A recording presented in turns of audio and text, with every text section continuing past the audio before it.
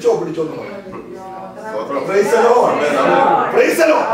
നീ ആരാധിച്ച് നിന്ന് കൊടുത്താൽ മതി, ബാക്കിയെല്ലാം വന്ന് പറന്നു വരുവാ. ആരാധിക്കുന്നവന് വേണ്ടി ദൈവശക്തനായ നിന്റെ വീട്ടിൽ വരണ്ടെന്ന് പറഞ്ഞ് നിനക്കെതിരെ ആരല്ല എന്തെല്ലാം ചെയ്താൽ കാറ്റ് ദൈവത്തിന്റെ ആണോ? ആരാധിച്ചത് ദൈവത്തെയാണോ? എങ്കിൽ നിന്റെ കയ്യിൽ കൊണ്ടുതരാൻ ദൈവം വിശ്വസനാണ്.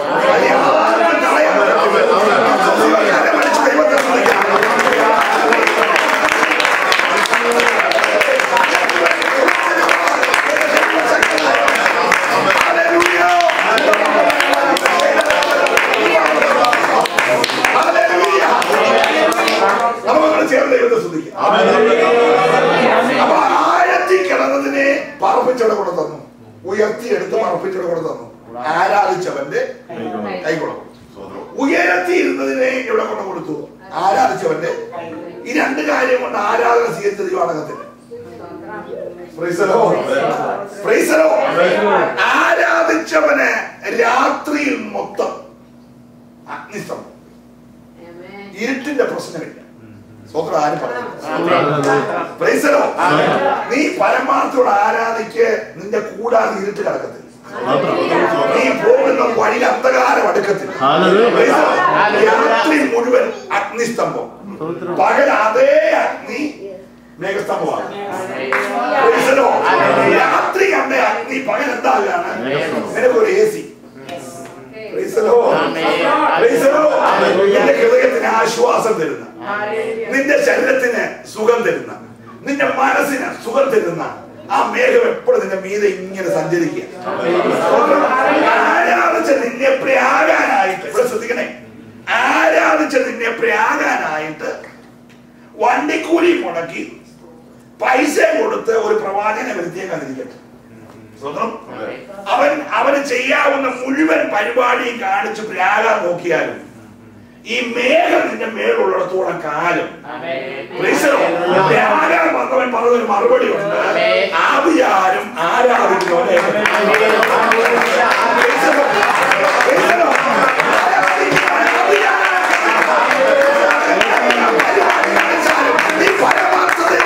ദൈവത്തെ ആരാധിക്കുന്നവനെ അറിയാമോ?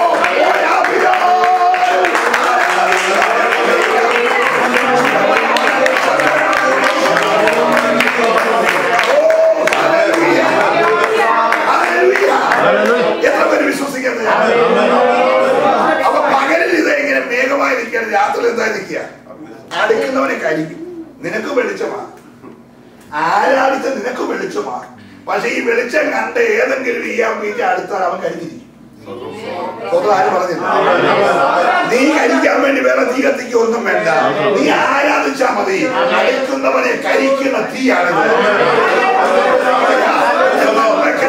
നിന്റെ ഉയർച്ചയ്ക്കെതിരെ, നിന്റെ യാത്രക്കെതിരെ അണിയറയിൽ വ്യാപരിച്ച് പോരാടി അടുക്കുന്ന സകല ശക്തികളെ കരിക്കുവാൻ ദൈവം തീരിനോട്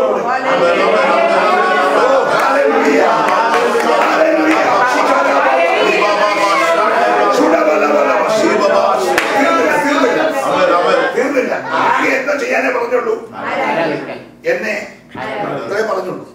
പക്ഷെ ആരാധിച്ചവന്റെ പുറകിൽ സൈന്യം വന്നാൽ, ശത്രു സൈന്യം വന്നാൽ, നിന്റെ മുമ്പിൽ നിന്ന ഈ തീ, നിന്റെ മുകളിൽ നിന്ന ഈ മേഘം നേരെ പുറകിൽ നീ നിന്ന് കൊടുത്താൽ മതി.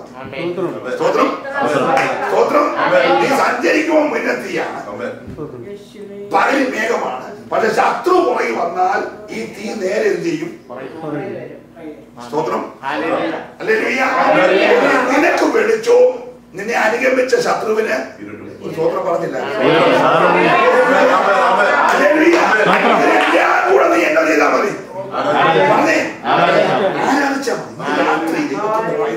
സ്വർഗം നമ്മുടെ നടുവിൽ ഇറങ്ങിയിട്ടുണ്ട്.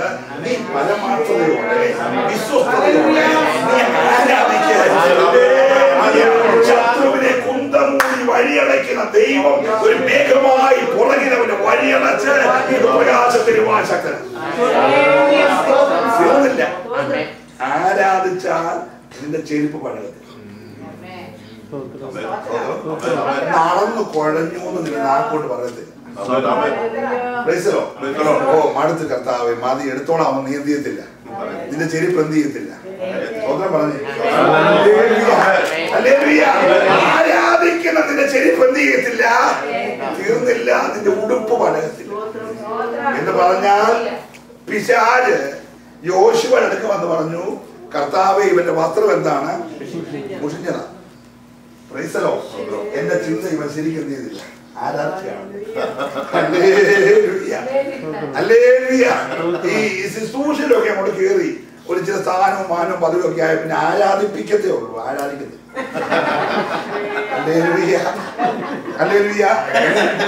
പറഞ്ഞാട്ടോ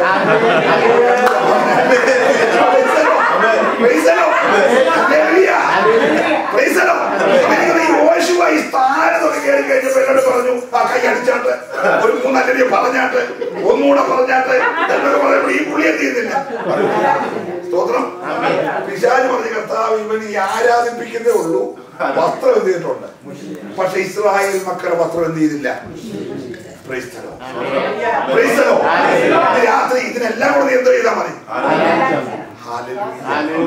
തീർന്നില്ല. അവരുടെ കൂടെ മൊബൈൽ മെഡിക്കൽ സ്റ്റോറോ മൊബൈൽ ഹോസ്പിറ്റലോ ഇല്ല. സ്തോത്രം. കാരണം അവരിൽ ഒരു ബലഹീനനും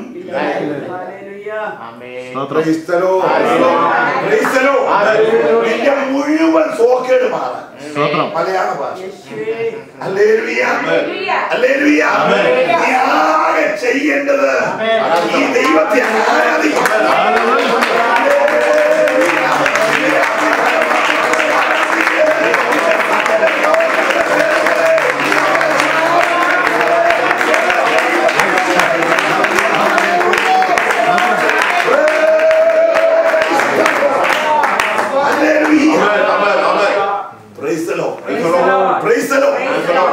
വിശ്വസിക്കുന്നു.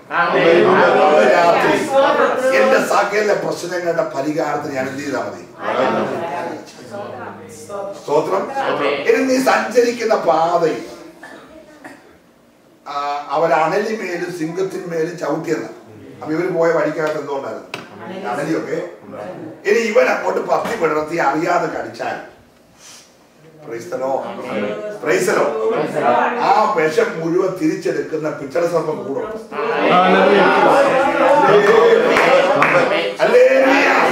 കാര്യകരമായി യാതൊന്ന് കടിച്ചാലും നിനക്ക് ദോഷം ഭവിക്കാത്ത നിലയിൽ അത് നിന്റെ പുറകെ ഇങ്ങനെ ഉയർത്തപ്പെട്ടവനായി നടക്കുകയാണ്. അതുകൊണ്ട് പ്രസംഗം വെച്ചിട്ട് കുറഞ്ഞാലും ആരാധന എന്ത് ചെയ്തു രാത്രി. നീ വീട്ടിൽ 10 മിനിറ്റ് കിട്ടിയാൽ ആരാധിച്ചോ. സഭയിൽ ചെന്ന് 1 മണിക്കൂറുള്ള നീ എന്ത് ചെയ്തോ, ആരാധിച്ചു. പ്രശ്നങ്ങൾക്കെല്ലാം പരിഹാരമാണ്. ശത്രു അടുക്കാൻ പറഞ്ഞു അങ്ങോട്ട് അടുക്കാനുള്ള ഒരാള് ചെയ്യാം. ഞാൻ ദൈവത്തെ ശ്രദ്ധിക്കണം. അപ്പൊ നമ്മൾ വായിച്ച വാക്യം സത്യയോടൊന്ന് വായിക്കണേ, ഒന്നുകൂടെ വായിച്ചാ. മോശ മിദ്യാനിലെ പുരോഹിതനും തന്റെ അമ്മായിയപ്പനുമായി യിത്രോവിന്റെ ആടുകളെ മേയിച്ചുകൊണ്ടിരുന്നു. അവൻ ആടുകളെ മരുഭൂമിക്ക് അപ്പുറത്ത് ദൈവത്തിന്റെ പർവ്വതമായ ഹോരേബ് വരെ കൊണ്ടുചെന്നു. അവനെ കൊണ്ടുവന്നു. അവിടെ യഹോവയുടെ ദൂതൻ ഒരു മുൾപടർപ്പിന്റെ നടുവിൽ നിന്ന് അഗ്നിജ്വാല അവൻ പ്രത്യക്ഷനായി. മരുഭൂമിക്ക് അപ്പുറത്ത്. ഇവിടെ ശ്രദ്ധിക്കണേ, അവനെ മരുഭൂമിക്ക് അപ്പുറത്ത് ദൈവത്തിന്റെ പർവ്വതമായ ഹോരേബോളം കൊണ്ടു. നിന്നെ കുറിച്ചുള്ള ദൈവത്തിന്റെ പ്ലാൻ വലുതാണോ, നിന്റെ മരുഭൂമിയുടെ നീളവും വലുതാണ്. സ്തോത്രം. 600,000 വരുന്ന ഇസ്രായേലിനെ വിടുവിച്ച് 40 വർഷം മരുഭൂമി നടത്തണമെങ്കിൽ ആ കൃപ ഏൽപ്പിക്കേണ്ടിയവനെ ദൈവത്തിന് ഒരു മരുഭൂമി കൂടെ നടത്തേണ്ടി വന്നു. 1-2 വർഷമല്ല, 40 വർഷം. നിന്റെ മരുഭൂമിയുടെ നീളം കൂടുതലാണ് ഓർത്തു, മുൻപിലെ ശുശ്രൂഷ വലുതാണ്. നിന്റെ കഷ്ടതയുടെ ദൈർഘ്യം വലുതാണെങ്കിൽ